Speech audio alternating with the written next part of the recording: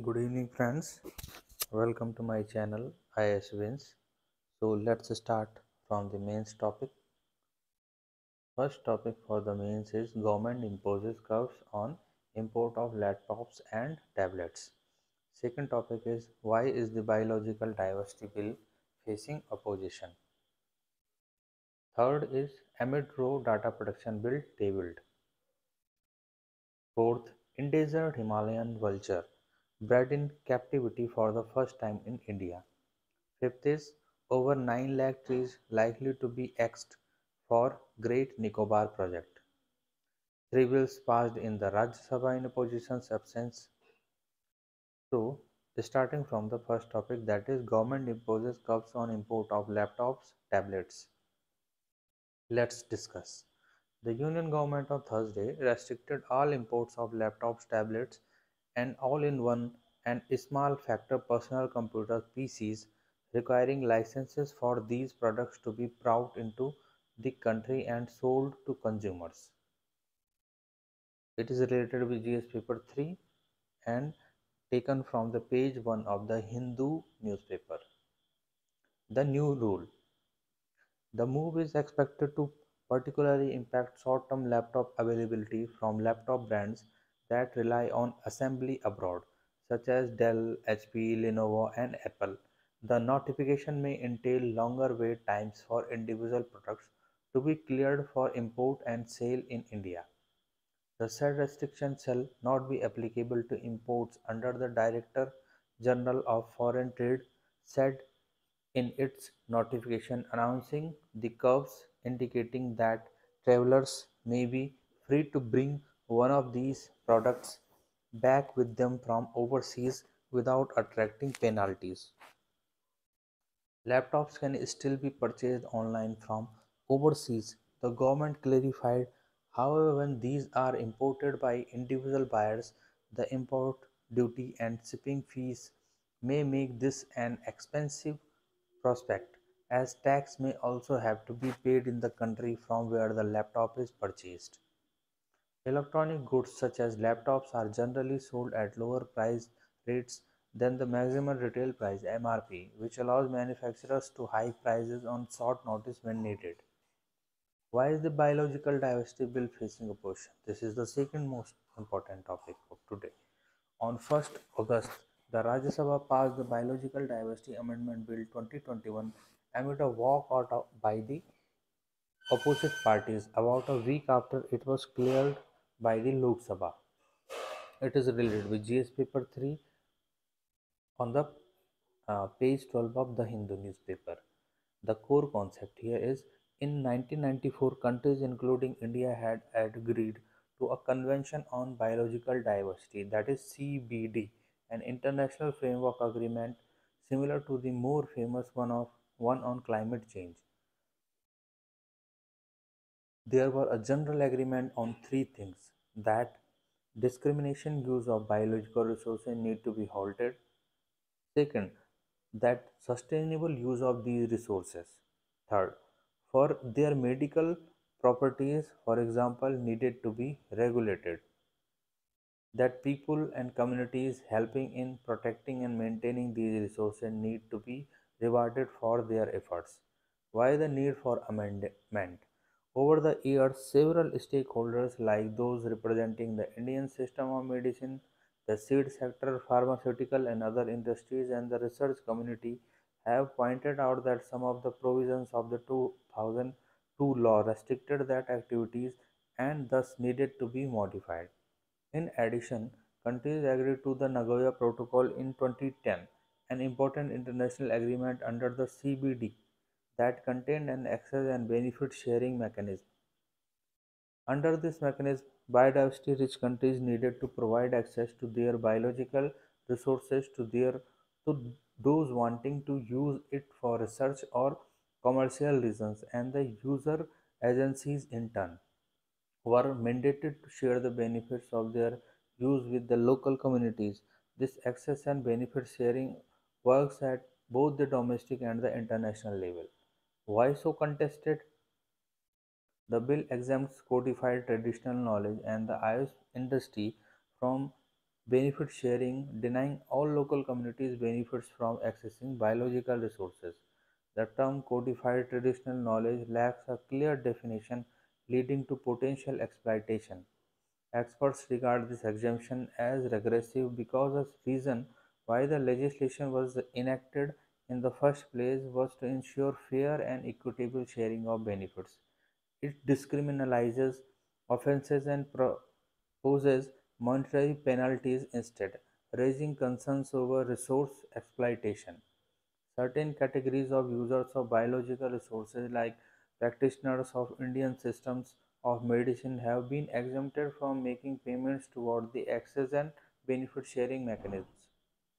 Companies registered in India and controlled by Indians are now treated as Indian companies, even if they have foreign equity or partnership, thereby reducing the restrictions on them. Provisions have been included to speed up the approval process in case of use of biological resources in scientific research or for filling of patent applications. Amid Row Data Protection Bill table, this is the third topic of mains.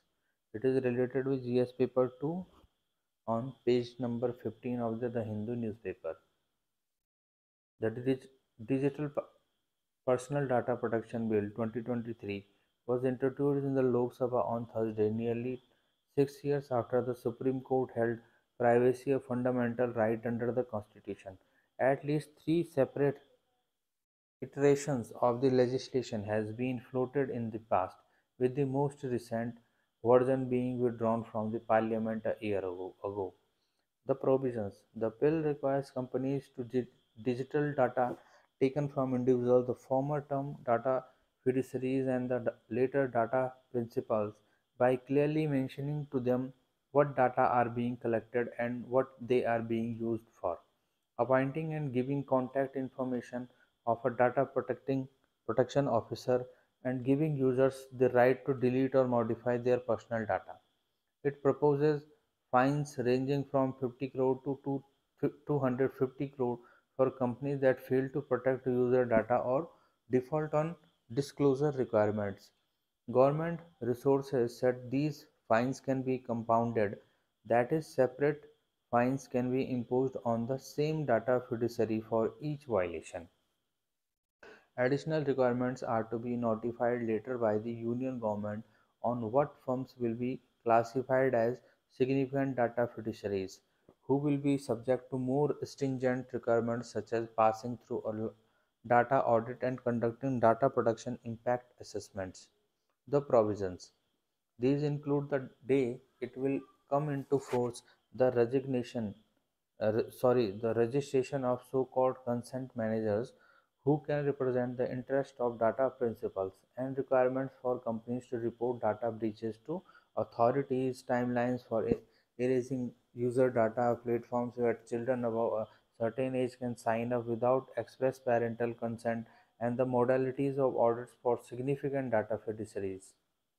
The bill strike of Section 43A of the Information Technology Act 2000 that requires companies which mishandle user data to compensate users. Government sources said this was because compensation is a judicial process, while ex gratia payments were at the discretion of the government, and that legally compensation would have to be awarded through civil tort law. Exemptions.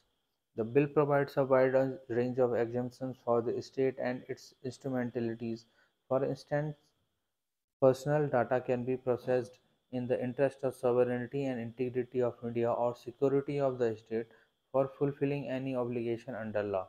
While the law requires firms to disclose to users the identity of other firms to which their data will be entrusted for processing, they are explicitly exempted from disclosing sharing of such data in the case of lawful interception of data. Everybody has the same obligations under the bill and even the government.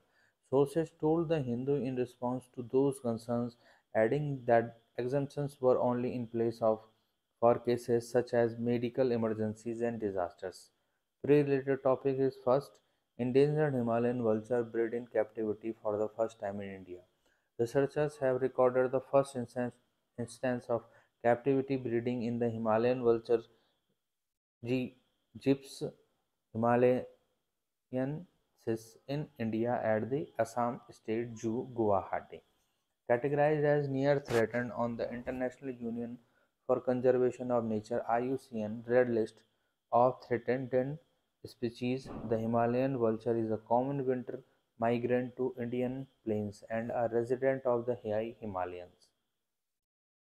Over 9 lakh trees likely to be axed for Great Nicobar project.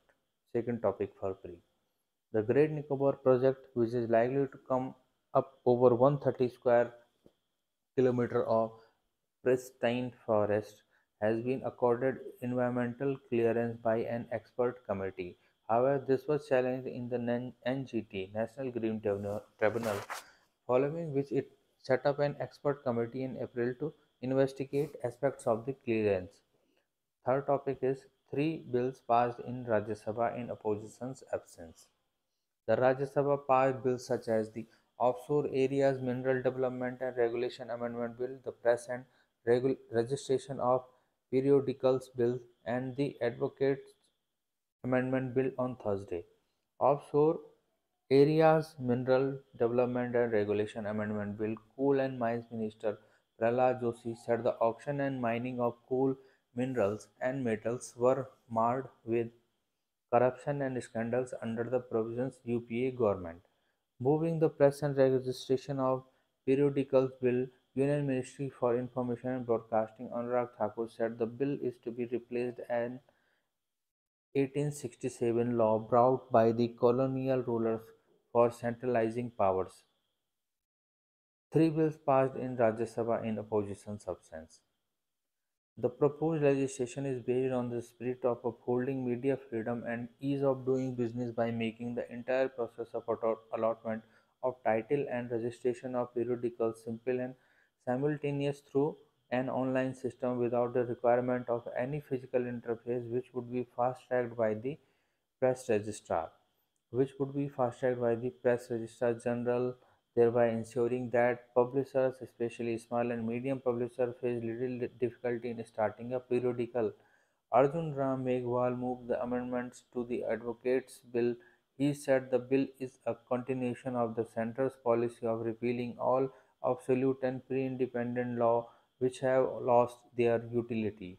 Mains related question says first, how do the new amendments to the biodiversity bill uppercut the biodiversity regime in India? It is a 150 in 150 words you have to answer. It is a 10 marker question from GS paper 3. So please answer in the comment box. Next question is discuss the provisions of Data Personal Data Protection Bill 2023. It is a 150 in 150 words you have to write answer in the comment box. It is a 10 mark question from GS paper 2. Thank you.